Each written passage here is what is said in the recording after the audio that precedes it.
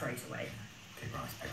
Anyway, the One Show studio may look neat and tidy, but backstage, it's a very different story. Look, here's some shots. This is where Dave keeps all of the props. Look, spare sofas down there. Like, say, the plastic animal collections earlier on. Because the thing is, you never really know when all that stuff's going to come in handy. Absolutely, yes. Getting rid of clutter and building waste can be a real pain, and that's no excuse for fly tipping, which is on the rise across the country. Dom has been to find out whether the latest enforcement action will make a difference.